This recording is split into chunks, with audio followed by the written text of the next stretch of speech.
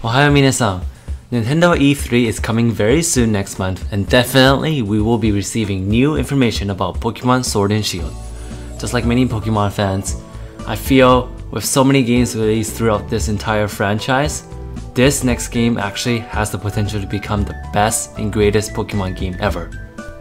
So in this video, I want to talk about how Game Freak should bring back some of the old features that's been loved by gamers into the new Sword and Shield game, and as well as adding new features to make this game even more unique and showing that they're able to evolve the gameplay into a higher standard.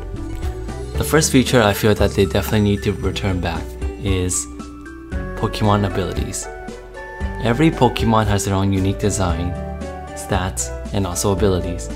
And with abilities, it increases the competitiveness in each battle, and as well, it makes every trainer think deeper about the types of moves and strategy that they will use. And so, in the last game, people were very disappointed in that they completely removed the feature in Pokemon Let's Go, but now they will definitely bring it back and increase the competitiveness and also the uniqueness of each battle.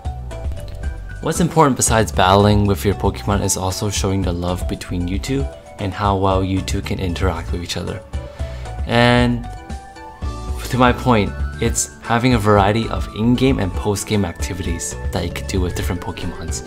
And that could be also having, like, festival mini-games, entering contests with them, Pokemon grooming competitions, and also just, having like festival races and celebrations, such as, in Kalos region we saw Rhyhorn race. You know what? Besides battling, there are lots of other things we could do with Pokemon, and that's what the next game should offer to us as well.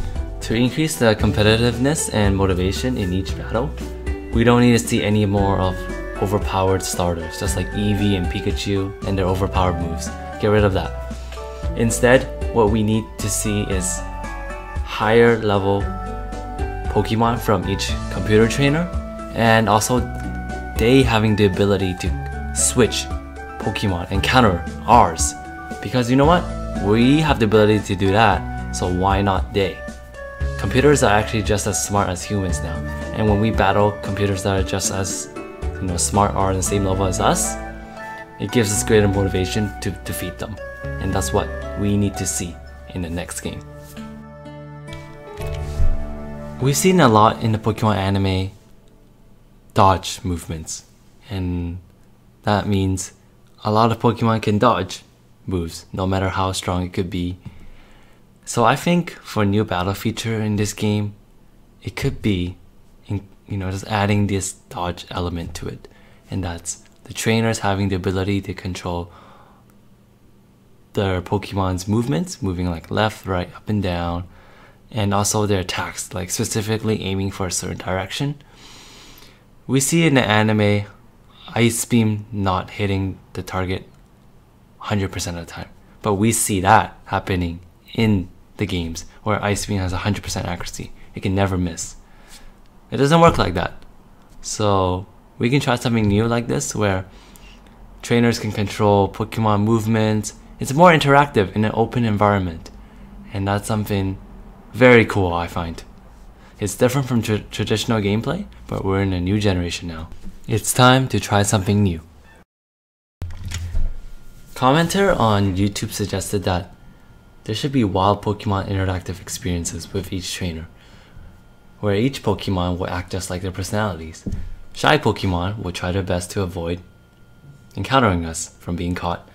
They will like to hide behind rocks, trees, caves, whereas aggressive Pokemon just like Tauros, Aggron, or Zubats, they will like to ambush us. It will be nice to have groups of wild Pokemon, daytime and nighttime, attack us during our travels. So imagine us camping out in the woods and being attacked by other animals, bugs, and ghost Pokemon.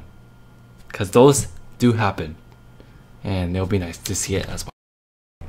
Personally, I'll love it if Game Freak can have an online feature where they host a league championship tournament just like in the anime where the best 64 participants compete in the Sinnoh League, the Kalos League.